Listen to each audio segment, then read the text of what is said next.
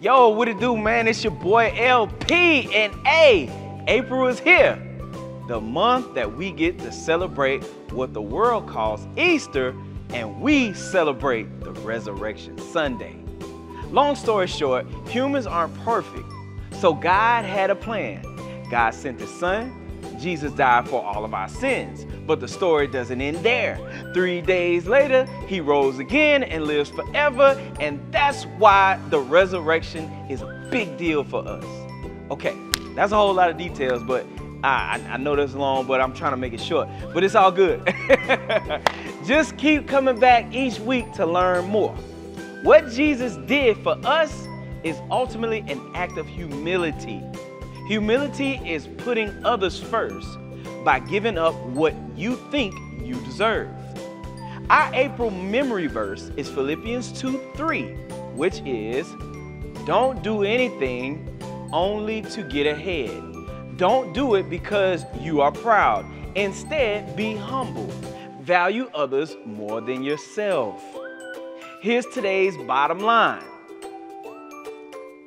As you listen to today's Bible story, I want you to keep the bottom line in your mind. Then, see how you can connect it to your personal life. Now let's see what our friend has to say, and I'll see you after the Bible story. Happy Easter! Let's praise and worship God. Then we'll hear a Bible story that shows us to celebrate because Jesus is alive.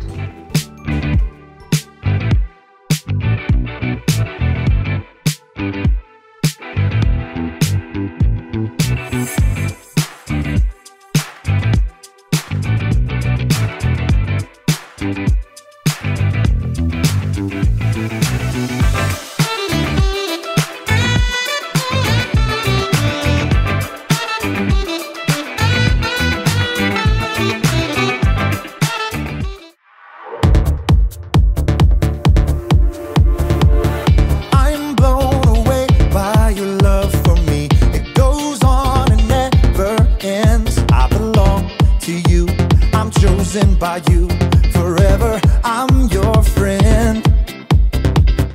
You'll always be right here with me. I'm so thankful for your love. No matter what I do, I know this is true. You're by my side, you'll never leave. I wanna thank you, God, for showing me who I am. You're so good, you help me to understand. We are your sons and daughters. You're such an amazing Father. Thank you, God, for coming to rescue me. You're so good, God, you're everything I need. Every minute of every day, I just wanna say thank you, God. I'm blown away by your love for me. It goes on and never ends. I belong to you, I'm chosen by you. Forever, I'm your friend. You'll always be right here with me. I'm so thankful for your love. No matter what I do, I know this is true. You're by my side, you'll never leave. I wanna thank you, God, for showing me who I am. You're so good, you help me to understand. We are your sons and daughters. You're such an amazing Father. Thank you, God, for coming to rescue me. You're so good, God, you're everything I need. Every minute of every day, I just wanna say thank you, God. You sent your Son to set us free. For your love and kindness I will sing. You sent your Son to set us free. For your love and kindness I will sing. I wanna thank you, God, for showing me who I am. You're so good, you help me to understand. We are your sons and daughters. You're such an amazing Father.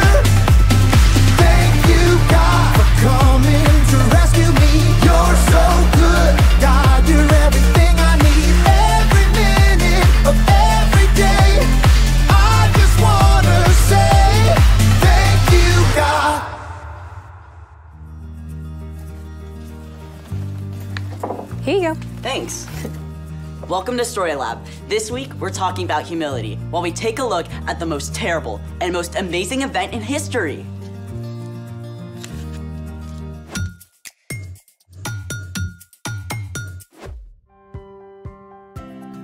Hey, I'm Skylar. And I'm Sebastian. We're talking about humility, which is putting others first by giving up what you think you deserve. And we're also celebrating the most amazing example of humility ever. Easter! How are you celebrating? I practice my crafty skills. Oh, Easter tree, how lovely are your branches. An egg tree. I love it! What are you doing to celebrate? My mom makes these really awesome hot cross buns for Easter breakfast, but they take forever. So I found a super quick recipe for resurrection rolls. Why are they called resurrection rolls? I think we gotta bake some to find out why. Well then, let's bake it. Step 1, open a tube of crescent roll dough. Oh, can I do it? Be my guest. I love this part. Okay, just wait for this. What now? Step 2, take a marshmallow, then dip it in melted butter. Then you're gonna wanna roll it in some cinnamon sugar. I like my sugar with sugar. Step 3, place each marshmallow on the wide end of the dough. Then you're gonna wrap it up tightly.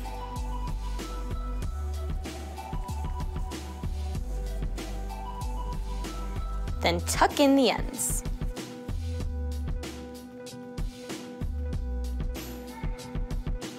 Do we do all of them? Yep, and you can roll them up if you want to.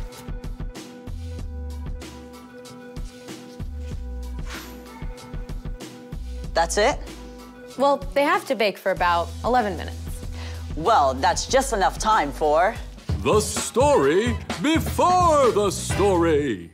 Today, we're in John, the 4th book in the New Testament. But before John, in the very beginning, out of a deep, deep love, God made an amazing world.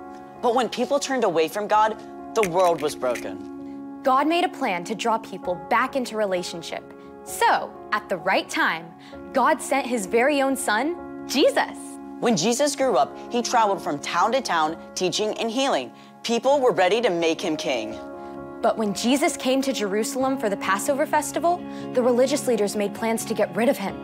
At a special Passover meal with his friends, Jesus shared one way people would know his followers, by their love. Which is where our story starts. Take it away. Hey everyone, I'm Chloe. The story we're telling today is epic. It includes the very worst and the very best moments ever. So strap in for the ride. After the Passover meal, Jesus led his friends across a valley to a garden called Gethsemane. While Jesus was praying, a group of religious leaders and soldiers entered the garden. They were led by one of Jesus' closest friends, Judas. Jesus knew why they had come, and he didn't try to run, even though he could have called angels to defend him. Who do you want? Jesus of Nazareth. I am he. Jesus actually allowed the soldiers to arrest him. Terrified, his friends ran away or followed at a distance. Even Peter, who had promised he would rather die than desert Jesus. Jesus was brought to stand before the father-in-law of the high priest, and then Caiaphas, the high priest himself. Witnesses told lies about him. Aren't you going to answer? Tell us if you are the Messiah, the Son of God. You have said so. From now on, you will see the Son of Man sitting at the right hand of the Mighty One. Jesus had just claimed to be God's son. It was what the religious leaders were waiting for. But they couldn't sentence him to die, so they sent him to the Roman governor Pilate. Pilate questioned Jesus and couldn't find that he had done anything wrong, so he brought him out to the crowd. I find no basis for any charge against him. Do you want me to set him free? The mob wouldn't listen to reason, so Pilate had Jesus whipped to try to satisfy them. Soldiers wrapped a purple robe around Jesus and placed a crown of thorns on his head to mock him. Then Pilate brought Jesus out again. Here he is. I don't find he's done anything wrong. Crucify him! Crucify him! Crucify him! Pilate didn't believe Jesus was guilty, but he also wanted to keep the Jewish leaders happy. So he sent Jesus to be killed by crucifixion. Jesus even had to carry his own heavy wooden cross through the dusty streets of Jerusalem. Outside the city walls, on the barren hill of Golgotha, Jesus was nailed to the cross. The soldiers placed him between two common thieves. Though most of Jesus' followers were hiding, his mother Mary and several others huddled below to see what would happen. At noon, darkness settled over the land. At last, Jesus cried out, It is finished. Then he bowed his head and died. The earth shook. Rocks split wide open. It was the deepest, darkest moment the world has ever known. God's very own son had chosen to give up his life. A follower of Jesus named Joseph from Arimathea took Jesus' body and laid it in his own tomb cut out of rock. A heavy stone was rolled across the entrance. Through the darkness of Friday and Saturday, Jesus' friends hid out, afraid the religious leaders might come for them too. But early Sunday morning, Mary Magdalene went to the tomb with special spices to place on Jesus' body. When she arrived in the garden, she discovered the stone had been removed, and the tomb was empty. After the terrible events of the last few days, Mary had no idea what to think. She ran to the place where Jesus' disciples were staying. They have taken the Lord out of the tomb, and we don't know where they have put him. Peter and John raced ahead to see what had happened. The tomb was empty, just as Mary had told them. The linen cloths that had been wrapped around Jesus' body lay limp on the stone. Confused, the men left, but Mary had reached the tomb again. In the growing light, she leaned down to look inside, tears clouding her vision. This time, the tomb was not empty. Two brilliant angels sat there. When Mary turned away, she saw a man standing nearby. Woman, why are you crying? Through her tears, Mary thought he must be a gardener. Sir, did you carry my Lord away? Tell me where you have put him. Mary. As Jesus spoke her name, Mary was overcome with joy. She threw herself at his feet. Teacher! Gently, Jesus lifted her up. Do not hold on to me. Instead, go to those who believe in me. Tell them I am ascending to my Father and your Father, to my God and your God. All the darkness of the last few days was swept away. Mary rushed to find Jesus' friends. I have seen the Lord. Jesus' return to life doesn't just mean that he was alive again. It means we don't have to be afraid of death anymore. It means that everything wrong will one day be made right again. It means that anyone who believes in and follows Jesus can have life forever with God. The end. Now that is a story. With an incredible ending. So, what's our part in the story? It's so important to really look at what Jesus did. He's God's son, and yet he chose to become a human and walk here on earth with us. He experienced everything we do, joy and sorrow and pain and temptation, yet he never did anything wrong. And then he chose to give up his life. For us. When we believe in Jesus and that God raised him back to life, when we follow him, God takes Jesus' perfect life in place of all the wrong things we've done. God promises that death won't be the end for us. Because of Jesus, we can live forever with him. I feel like celebrating now. Me too. Me three, for sure. See you next time. So here's the thing. Celebrate because Jesus is alive. Bon appetit.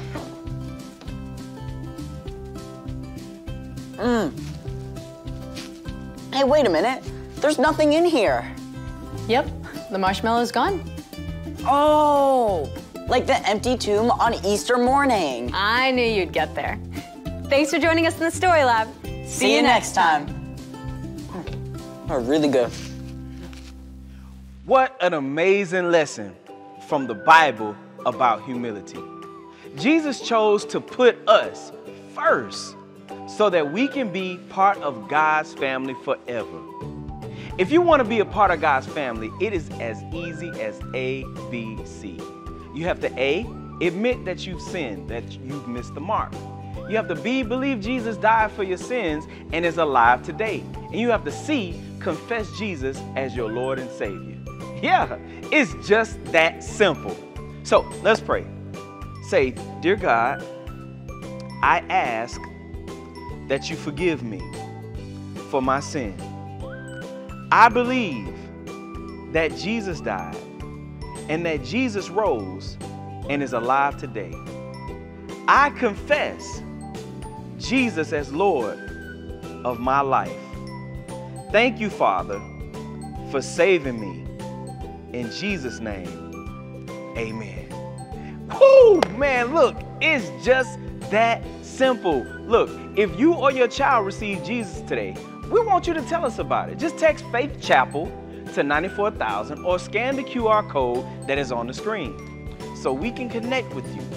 Thank you for spending time with me on today, and I'll see you next week as we talk more about humility. Happy Easter! This week we celebrate Easter. Jesus is alive. Jesus conquered death and is alive. Our elementary kids are learning that Jesus gave us the ultimate example of humility. Through his life and death, Jesus showed us how to serve others and put them first. We invite you to check out this week's family activity guide. You can download it from our Facebook parent group, our website, or follow it from your phone. Inside the guide, you will find amazing activities that make it easy to keep growing in God's Word with your elementary kid. It helps you to talk about today's Bible story. It gives you an activity to complete together. It guides you through prayer and so much more.